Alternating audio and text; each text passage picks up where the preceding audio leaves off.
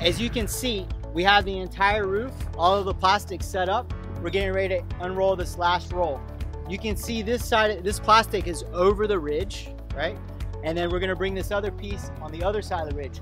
Normally, we don't like to do a horizontal seam. Normally you want the seams to be vertical, right?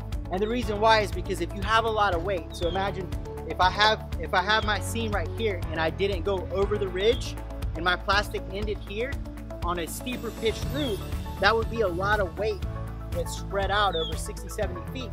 And what will happen is over time, if your heat seam's not strong, all the way to that plastic on a 6-pitch roof, it'll start to pull down, right? And over time, after a year, that seam could break and then you would have an opening in your plastic. That can be prevented if you do a vertical seam. If you do a horizontal seam, in the case like with this roof, there's 2 flat sections. So when you have a flat section, you want to make sure that you never have a seam in a flat section. That's why we went with the horizontal seam, which is fine. This is a 3-pitch roof. It's completely fine as long as you're over the ridge. Let's go ahead and open up this plastic. So you want to make sure you get the plastic over any kind of tear points. You're going to pull it from the center, keep rolling it out, and keep it low.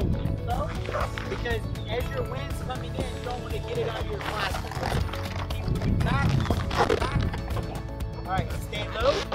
All right, guys, just pull it around, that's fine. Lay it down. And now what you're gonna do to hold it in place, you're just gonna put some preservation tape down, and then we're gonna start the heat seam.